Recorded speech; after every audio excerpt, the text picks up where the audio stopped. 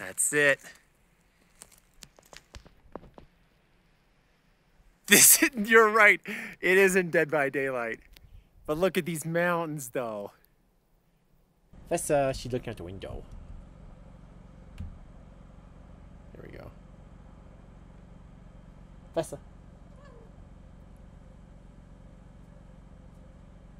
Some may say I have turned into that cat on a stream in the past. Look at that. Here's Tekka. See if I can do a little. There's Tekka. Hello. Say hi, Tekka.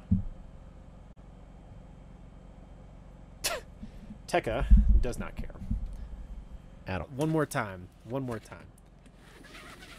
We are live. We are we are live. We are local. We are Charlotte's NPR news source. Just kidding. There we go. Middle of ish nowhere.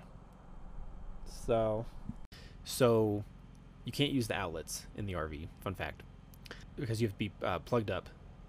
Campground, you name it, RV park. For me to play tonight, I guess I really don't have to be plugged in, but my performance will be significantly altered if I am not plugged in for power. So I have the generator going on outside while I'm streaming. So the generator's running. It should be fine on gas.